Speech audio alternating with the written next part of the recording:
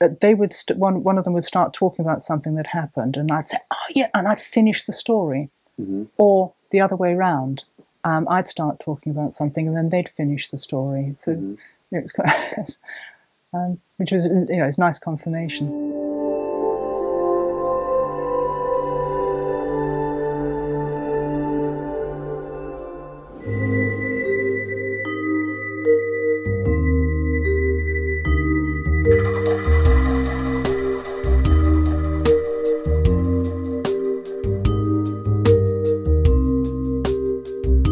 Jenny, you're one of these people who can remember previous lives. You've written 3 books.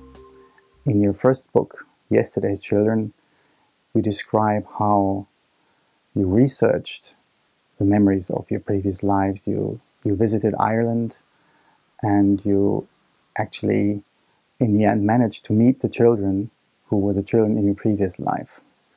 Tell us, how did these memories emerge? How did this develop? There are quite a lot of recorded cases of children who remember past lives. And I was one of these children who remembered past lives, quite a few of them.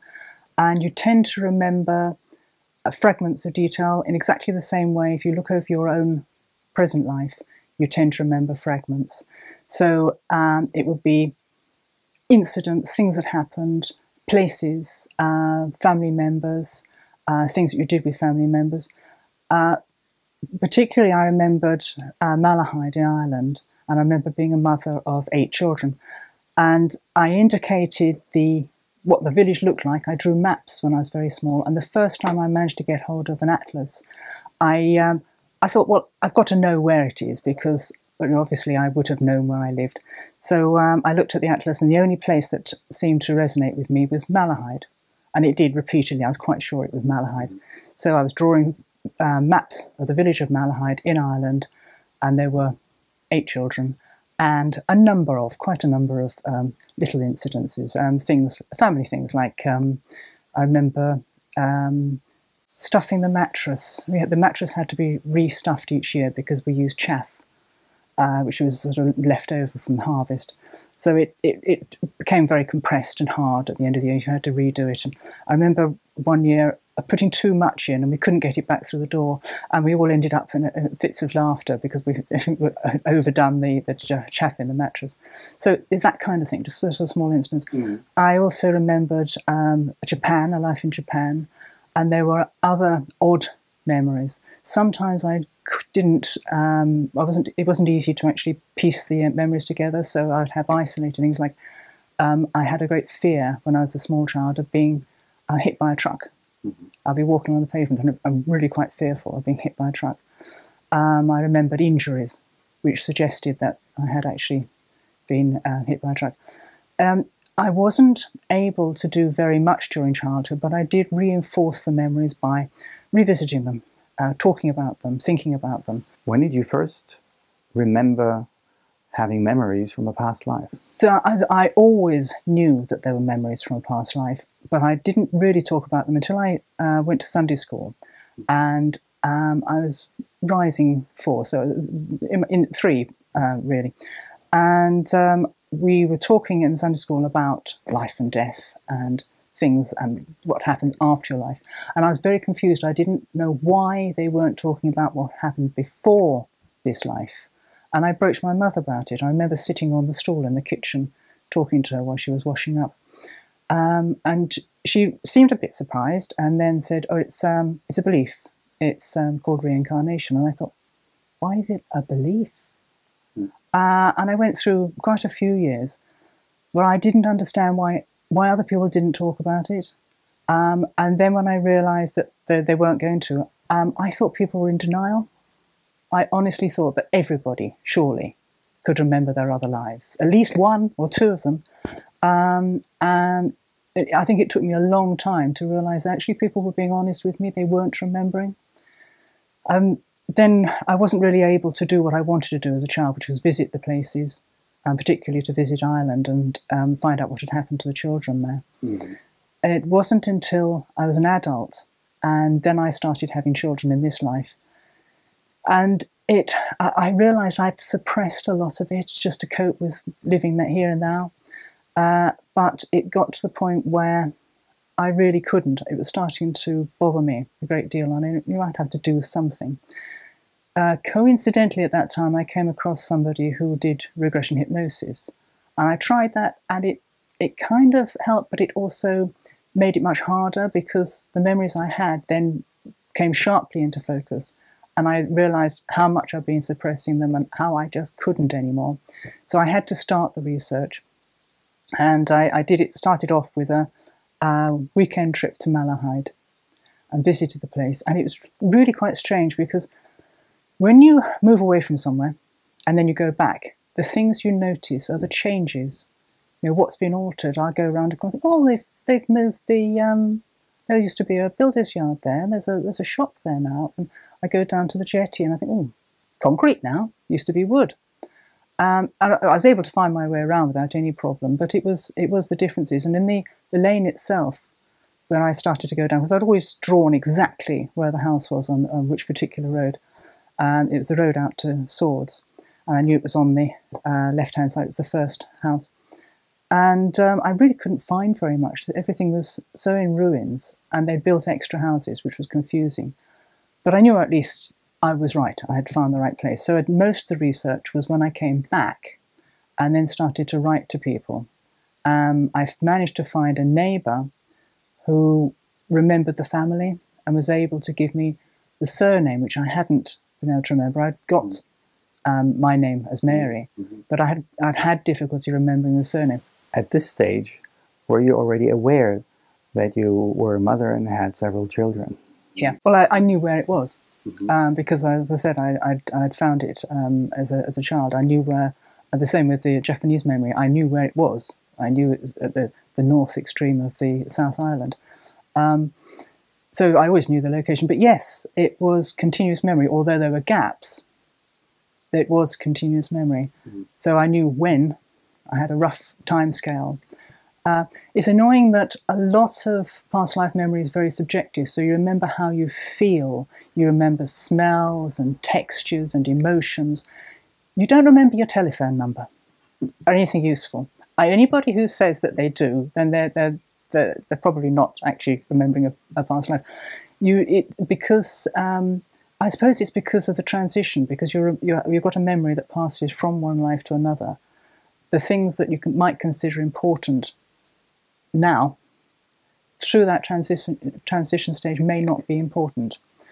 So it does tend to be very much a feeling, and it's what you see, what you touch, textures of clothing, as I said, smells, that sort of thing, and events. So it's how you feel about an event. So the children in Ireland, I'd remember something like Frank, as I found out, but the youngest boy, used to fidget with the bottom of his clothing all the time. It was really slightly annoying, but he used to just, with his fingers underneath the edge of the clothing.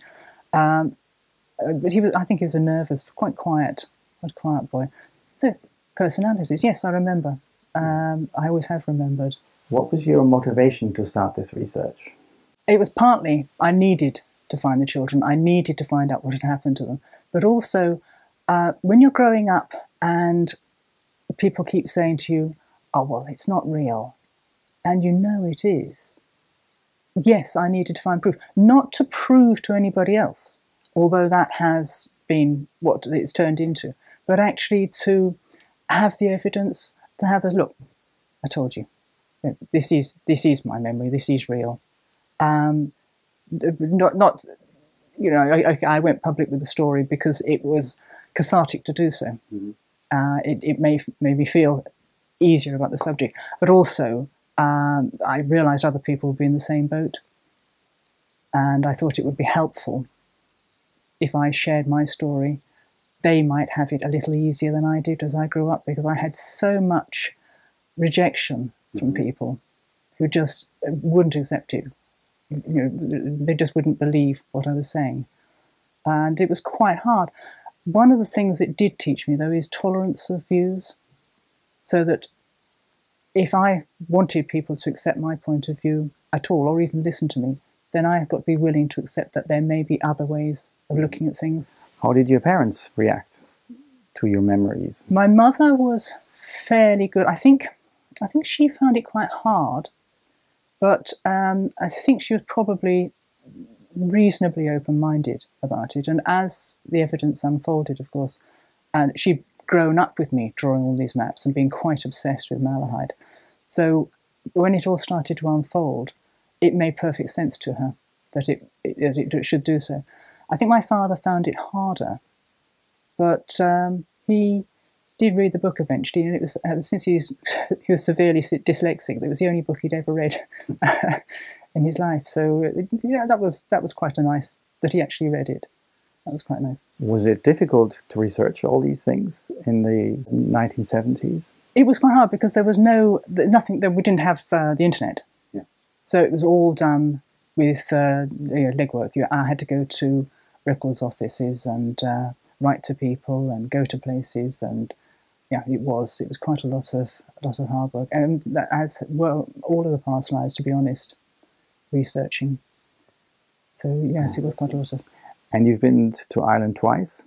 Quite a number of times. Yeah. I've actually lost count. Yes, quite a number of times. Sometimes just in day trips.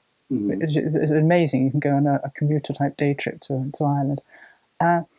So yes, quite a few times, and back to Malahide, normally quite a few times. The first visit was probably the most. The first one was because I went on my own, and it was just a weekend away. It was probably the most helpful in a way, because everything that I'd remembered unfolded in front of me.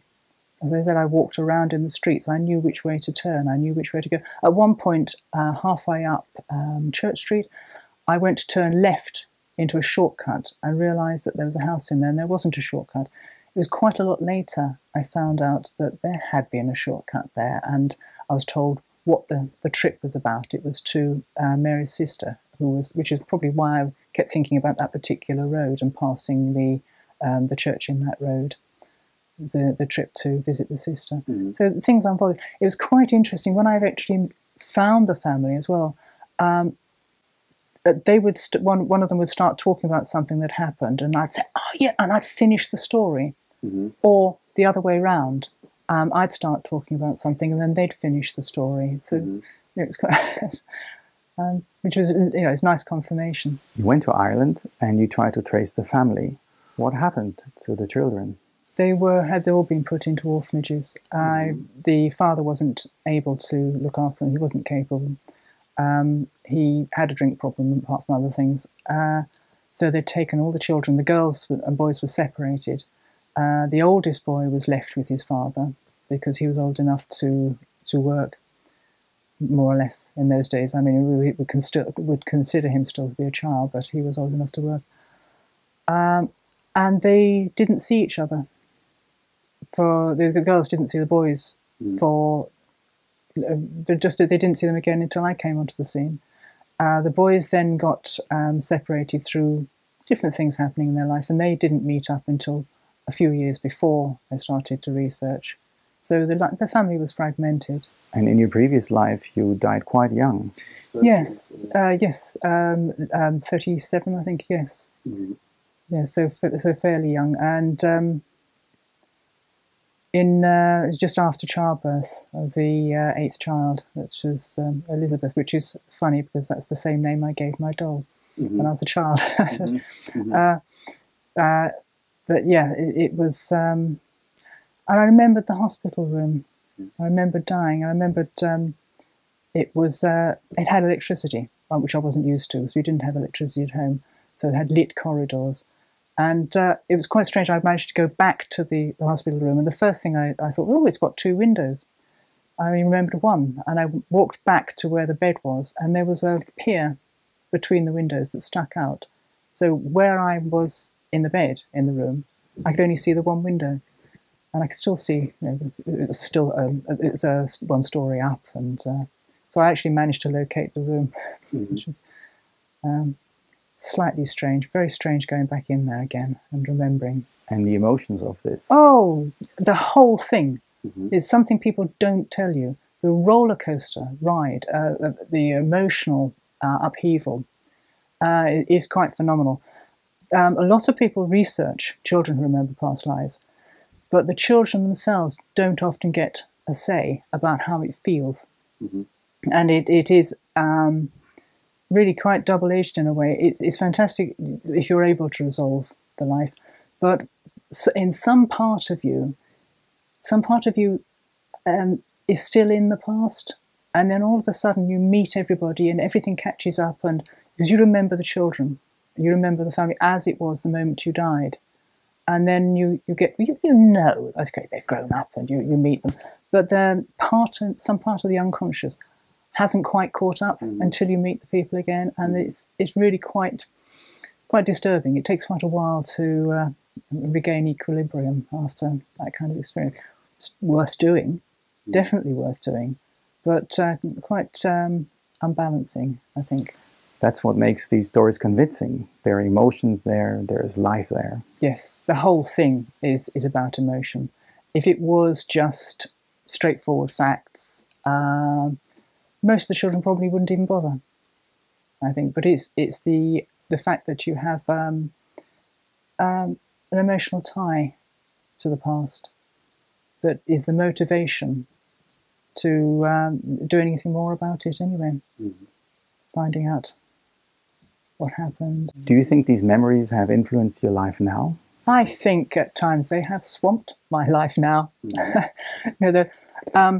Each time I've managed to resolve a past life, something else has happened, and I've started to remember another one that was buried a little deeper.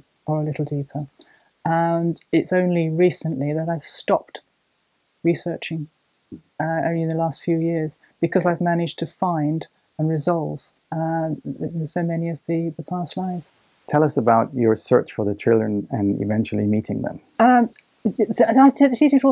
just wrote, because they had gone to different orphanages, I wrote to all of the orphanages in Dublin for a start, because I hadn't realised some of the boys had actually been sent to Dublin to start off with, and then were sent to Cork because they'd run away from home, and they thought if they were Cork, they couldn't run away from home.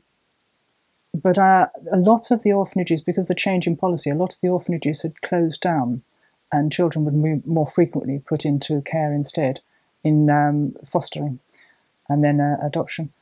But there was a really nice priest actually who helped me, and he said this was a problem that, and his orphanage was just closing, but he managed to find the baptism records for some of the children in the Malahide Catholic Church, and that gave me definite names and definite dates of birth. The names were slightly uncertain until then. Then I don't know quite how I was going to do it, so I just put an advert into a newspaper, and somebody replied and gave me the contact details for one of the brothers. Mm-hmm. Then I phoned, and I really don't like telephones. It's not my ideal way of communicating with people. But I phoned, and it wasn't easy. I mean, what do you say? I've rehearsed and rehearsed for years what I might say, and it was still, you get caught out because it's a phone. I much prefer a letter. You can kind of take your time over a letter and make sure it says exactly what you want to say. But no, it was a phone call. But I did manage to, during the conversation, I was given the contact details for the older brother as well, because it was the second brother I'd phoned. And I was so bothered that it took me a few weeks to do anything at all. And meanwhile, I had watched a documentary about past life memory and thought, well, maybe somebody involved with the team could, if I had a researcher kind of between me and the older brother, to cushion things a little bit. So I managed to contact a researcher, and they were willing, a lady working at the BBC, to interview Sonny, the oldest member of the family, and myself separately before we met. So that, I mean, it turned out that the programme I was doing, it was dropped from the programme. Well, actually, that was a blessing, because it's a lot of pressure at that stage in the relationship when we hadn't even met. So when we did meet up, we had these 9 pages of information that I had given about his childhood and my memories and his memories. And there were 9 pages of things that matched. Loads and loads and loads of details that match, right down to little things like, were there any pets? And I said, well, there was. And I described this dog, and I said, well, it wasn't mine, it belonged to the children. And sure enough, same description of the dog. Any other animals around? Well, just the donkey. And the stuffing of the mattress, lots and lots and lots of just separate different events that matched up.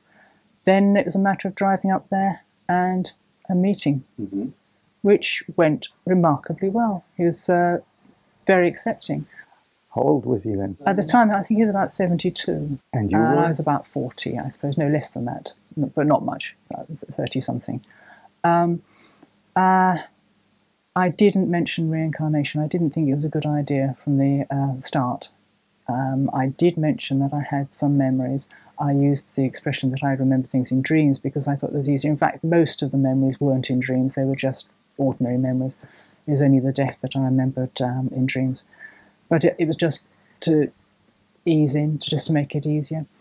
And slowly, we went to visit a few times. I went up a couple of times in day trips as well. And over time, eventually, he mentioned reincarnation. And I said, well, actually, that is how I see it. How do you feel about it? And, he seemed quite happy. Then he actually encouraged me to turn my notes into a book. So I was quite happy that, because I wasn't sure about any kind of publicity. I really didn't know whether this was a good thing. I didn't care particularly for myself, but for the family, whether this was going to be a good thing. And slowly, we managed to trace his brothers and sisters while I was working on the book. And then eventually I got accepted by a publisher. I am dyslexic as well as my father, so it took me a lot of writing to try to get the thing in shape so that it was okay. I spent a few years learning to spell, but I got there, determination. And it was the first meeting of all of the survivors was due to the book, and the publishers arranged it, and we managed to find the last few people and get everyone together, which was quite something. So then I met up with everybody around the table, and I was still thinking, I don't know whether they quite realised that I look at it as reincarnation, because I still hadn't mentioned it to all of them. And then Sonny brought it up, and he said, well, what do you think? And it turned out that everybody accepted that I did have these memories. One or two of them thought that perhaps I had some kind of psychic connection with their mother. Others were quite happy to see it as reincarnation. And I wasn't going to argue. It's back to my tolerance of different views.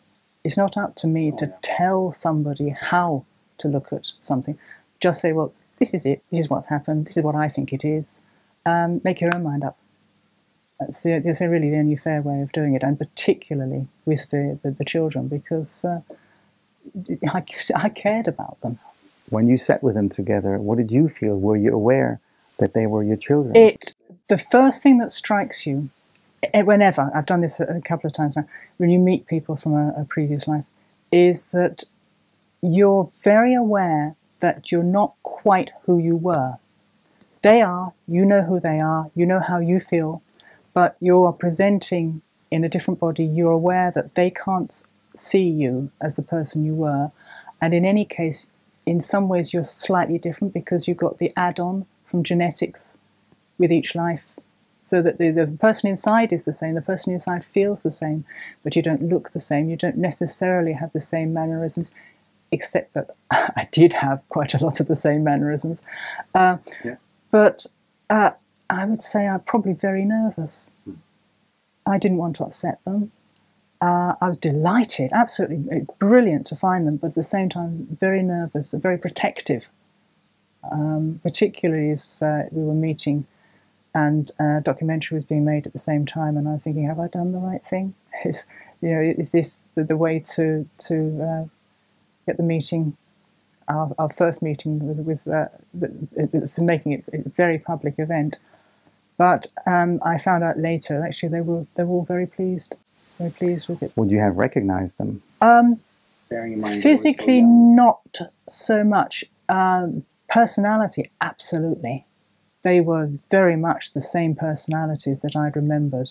The one who was always mischievous was still mischievous. The one who was very quiet and nervous was still very quiet and withdrawn and watched other people and let them talk. Sonny, who was always absolutely direct and straightforward, still was. So, yes, the personalities, very much so. How did they accept you? What was their impression? Yeah, they all did have a slightly different take. Christy actually went to his priest, and his priest said, well, we don't generally believe in reincarnation, but obviously there's something going on there. And Christy was quite happy to accept that that's what it was. I had been his mother. The two girls were much, they couldn't quite accept it as that, but they thought that perhaps I was, I just had access to their mother's memories. They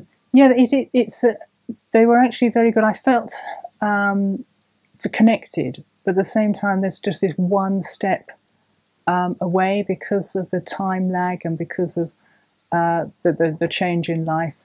So I did manage to maintain a relationship with them for the rest of their lives, I was very lucky. I mean, I think that's extremely fortunate to be able to have done that. And then you lose them again, but at least this time round I knew what had happened to them. I'd had that chance, and it wasn't like leaving children behind. Mm-hmm. It was a much more natural process. But some of the other lives have been slightly easier. When I researched in Japan, it was harder to find the information for the exact person. How did you know that you had to look to Japan? I always it's another memory I'd always known from childhood.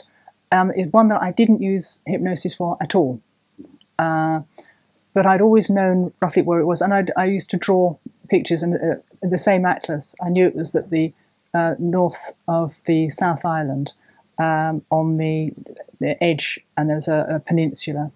I couldn't find detailed maps of Japan, and I'm not quite sure what triggered the research. I think I eventually managed to find a map, a more detailed map, and exactly where I was looking, there was a peninsula. I thought, oh, we're getting somewhere. This is good. And as I started I'm trying to remember how that research started off. I think I just get obsessed and just keep going. I did manage to get a trip to Japan and had a look around in the area. It wasn't terribly successful. It was with a Japanese film company, but I didn't really have the time to sort of stop, think and relax and think about where I was. So when I got back, I learnt to write in Japanese. I taught myself to write in Japanese so that I could write letters of inquiry. I couldn't write in Japanese now, but at the time I just concentrated and produced some letters of inquiry and found out what I could about the area, found out when different bridges were built, because I remember that was it was a boat trip. I remember falling off the boat in a boat trip. Then eventually I managed to get contact with a Japanese lady, who followed up, and she actually visited the area, and it turned out that the people whose family it was had been interviewed, not in my presence, when the Japanese company were there. But the point for them that made them aware that I was actually knew what I was talking about was I had drawn pictures of where the house was, the exact location, that it was hanging on the edge of the cliff. And this Japanese lady who was helping me said, "No, surely you don't mean right on the edge of the..." I said, "Yeah, it was right on the edge of the cliff." And there was a little veranda, and you could look out and down the cliff and the sea. It was fantastic. When she gave all the details, she said, "Well, okay, I'll ask them. I don't think it can have been there." I said, "Well, it was." And they just said, "Well, how did you know about our house? It had been demolished years earlier. But the family, it had been in the family for a long time, and they'd used the house in the summer." But so I was able to also get lots of details to match. Like I remember when I first started to learn to read and write when I was in Japan. and it coincided with the Magi Restoration, where girls were given an education for the first time. In that life? In that life, yes. So when was there that? were lots of it. So we're talking about towards the end of the 1800s, so 1860s into the early 1870s. So it was a very short life. And do you have a sense of the circumstances, what happened? Yes, it was before Mary. It was a life just before Mary. Yeah, most of it again is when I was a child, I used to remember standing on the veranda. When I was a child in this life, I used to remember standing on the veranda in Japan and just watching the sea. It was absolutely mesmerizing. It was when I went there, the sea churns around a lot there. It's not a gentle sea. And just looking at it, and this not quite wanting to go to the very edge of the veranda, not quite trusting the rail. And I remember doing odd jobs around the house. I remember being made to do some of the cleaning, which is not unusual apparently. You expect the children to do some work. But there are odd trips, and I do remember the trip on the boat, which was the end of that life. And terrible feelings of guilt about the whole thing, which Why? was because I suppose it was to do with the mindset that I was being taken to meet someone for a marriage and didn't manage to fulfil my father's wishes that I should be married. So it was guilt that I didn't manage to survive. The boat sank, you wrote in your book. There was actually a collision and I fell off. I think several people fell in the water and I had not learnt to swim. So it was just one of those silly things. But I was unable to find complete records of the person, so it was only odd things that I was able to confirm on that one. On the last life I've managed to research, which is the one I have been working on most recently and haven't managed to publish yet. Where was that? Gateshead. As a child, I had always remembered or always had this fear of being hit by a truck. Certainly around the age of 5 or 6, I was very bothered. I was a very careful road crosser. And there are other bits that didn't altogether gel. I hadn't added them all up. There's a house that I'd mentioned to people for years. I was looking for this house. I said, I'm sure I'll get to this house. And as it turned out, it was the house in Gateshead that I'd remembered.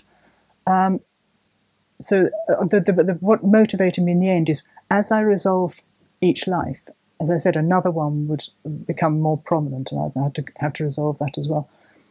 But this particular one, I remembered the injury. All my life I've remembered the injury. My legs were crushed, part of it. My legs were crushed, and then I didn't remember what happened next. When was that? In 1945. So it was as a 6-year-old, in between the life as Mary and the life as now. Hypnosis did actually help on that. It helped me remember some of the bits I hadn't remembered. So I got things like the road name. Under hypnosis, I gave a couple of letters that were in the road name, a double L and an E, and it turned out that it was Elliot. So I got I thought that was not bad. I remember where the school was. So eventually on maps, I think I took a long time researching that one. I was really bothered. I didn't want to research it while the mother was still alive. I just thought that was a horrible thing to go back to a mother and say, I remember being the child you... I just thought it wasn't. So I did. I put it off for years, but eventually managed to do it and eventually found a family member, and I'm still in contact. It's worked out fine. A lot easier than it had been in the past because I think I'm much more relaxed about it, and I was able to talk more easily about it. And what was their reaction? Great. I mean, I provided the evidence I had. We talked about a few details. There was one or two little sort of odd bits where I realised some of my mannerisms from there. When I started getting a few white hairs, one of the things I used to say to people, oh yes, I'm going blonde. When I was talking to this surviving relative, we were talking about hair colour, and I said, oh, yes, he had dark hair. And he said, well, yes, so did I, but I'm going blonde now. And oh, okay. So, yeah, odd bits and pieces that seem to transfer over. But, I think over time it has got easier. I've been more relaxed about it. I think you're supposed to forget your past lives. I think you're supposed to be able to forget and live this life. And it's taken me this long to be able to resolve enough of my past lives that I can now feel I can live in the present. It's about time. How many of them do you remember? See, that's quite difficult because often you remember fragments and you can't always piece them together. One of the lives I remembered as a child was also as a child who was a French child who was, from what I can understand, sold into service, put to work as a child, as a servant in a house. And I can remember fragments of that, but would be unsure about the exact location. We did cover bits of that with the hypnosis, and I thought, oh, this is the same one. But I don't really rely on hypnosis a lot for the details. So I would say that was probably not, I wouldn't be able to resolve that. Apart from that, it was quite a long time ago. And then there are just loads and loads of bits. Another one that I always remember from childhood was as a hunter, a Neolithic hunter. Well, that was an awful long time ago, but I loved that when I was a child, remembering that. It was the freedom, a male hunter. Mm-hmm. That was so yeah, there were some very good memories with that. So there are a lot, probably at least a dozen, say, different memories from different times. Mm-hmm. Do you think there's a development of your personality throughout these lives? There is a consistency to the core personality. I've been very interested in this because I've been doing quite a lot of family research and looking at genetic links and how much genetics affect your personality. So you can find relatives with some similar characteristics. Well, obviously the person who goes from life to life has nothing to do with genetics. It's a different part of you. But I think the person is the person on the inside looking out, who doesn't seem to change very much, or changes but with slow evolution. In the same way that you change from childhood to adulthood, you're still partly the child you were, even into adulthood. There's quite a bit of the child that you were there, and life to life. There is that core personality that goes from one to the next. So there's probably a very gradual change in that. But the amount of overlay that the inherited body brings, and I mean, even if you, from the simplest terms, if you have a particular hormone imbalance, it will change the way you behave. Hormones are physical; they're part of the body. So you'd expect that to be extra to the core personality. It's an interesting idea to try and find out exactly how much of the real you is the you that gets transferred. I think it's probably the amount that is brought by DNA is probably more considerable than I would like to think, but I think there's probably quite a lot. That is, the jacket that you put on with each life, the physical body, has physical effects on the way that you present as a person. The experiences you have in one life will shape your personality. It's an add-on. The experiences that you've always had will shape the way that you interact with others, say. The amount of tolerance you might have. You might bring anger from one life to another, and find that you don't understand. You might have an emotion that you just don't understand, that you might have just brought with you. So yes, life to life, each life is going to affect you every bit as much as things that have happened in your current life. as you're saying quite rightly, most people wouldn't be aware. And I think, back to what I had said earlier, I don't think that you're supposed to remember past lives. I don't think you're necessarily supposed to be aware of what has shaped you and made you the person you are now. Why not? I think it's an awful lot to carry with you. It depends on what's happened. I mean, if there are things that sometimes you would be better shutting out and moving away from.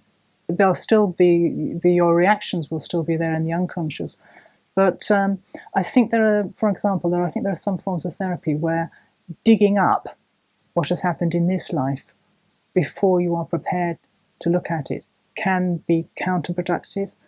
I think that given time, you will cope with the things that you need to cope with at the pace, as long as you do cope with them when they come up, at the pace that you can manage.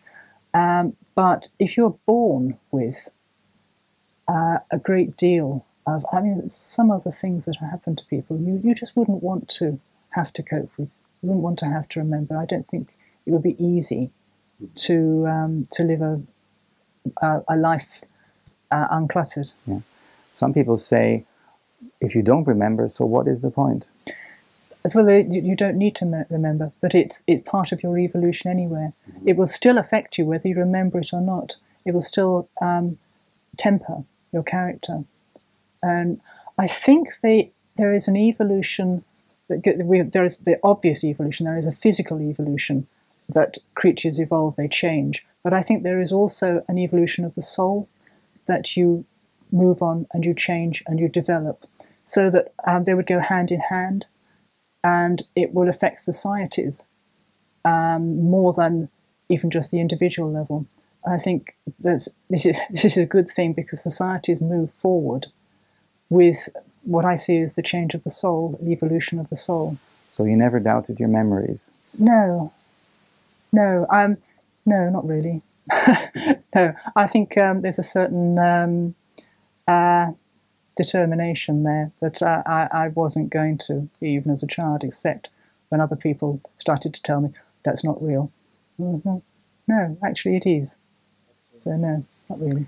How difficult is it to prove that your memories are accurate? When it comes to proving that you had previous lives, you're not going to get the kind of evidence that some people feel is necessary. You're not going to get your national insurance number, you're not going to get your telephone number, you're not going to remember things like that. All you've got is your memories of events, the way you feel, places, odd details, things that have happened, and it's the amassing those memories. So it's not one person's memory of a past life, it's not even dozens, there are hundreds and hundreds, probably thousands of people, well, there are thousands of people who have remembered past lives, who've been researched. So really, it's best to research children who remember, because they are nearer the source. They're most likely to remember enough detail to actually follow up and find a past life family, which is what you need to do. You need to then compare the memories with the memories of the past life family as well, and make sure it's best if they're not publicly known facts, so that they're things that only that family knew. And in the end, you're not going to convince people who do not wish to be convinced. That's fine. Everybody is allowed. It is quite valid for people to have a different point of view, as long as when they're analysing something, they actually use the facts in front of them. Mm-hmm. If you take a set of facts and you have one person has one opinion on those facts and another person has a different opinion, that's fine, as long as the facts are right to start off with. So we'll probably, the researchers are probably doing as much as they possibly can do to evidence past lives, but you're never going to convince everybody, because people have different opinions. And people sometimes find the whole thing so uncomfortable that even if you could tag a person somehow and the tag appears in the next life, some sort of, I don't know, assuming that you're some kind of electromagnetic energy, perhaps, that passes from one life to another, if there was some way of marking it, even if that kind of evidence was available, you still wouldn't convince everybody. So all you can do in anything like this is say, well, this is what happens, this is what happened to me, express it all, lay it all on the table, make your own mind up.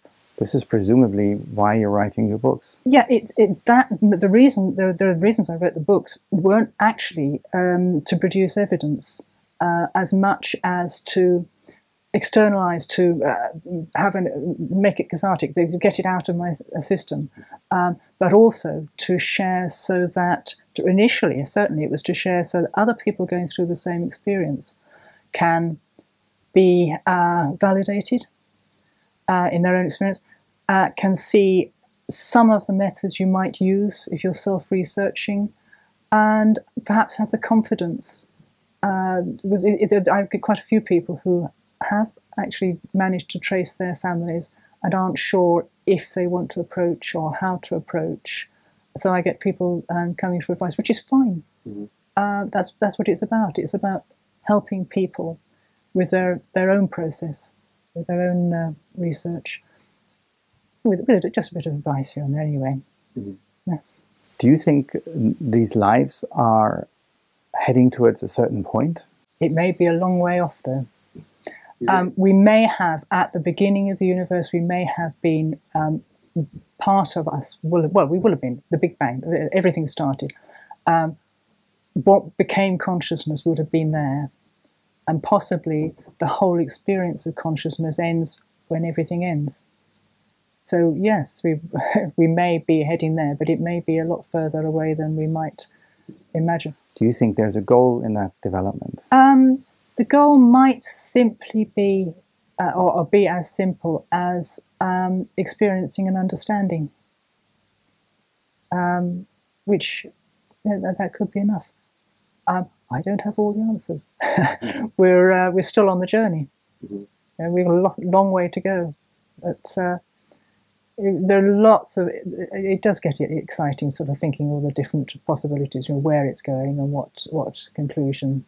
Where we will be eventually, but it would be interesting to think that we might connect better with each other, at perhaps at an unconscious level. Well, maybe we already do and don't know. But do you think that society is more accepting of the idea of reincarnation now? I've seen a huge change from when I first started, and it was considered odd. Very, very odd. Now I think lots of people see it as that's what happens. It's quite normal. There have been some lovely cases that have been well documented where parents have heard their children talking about past lives.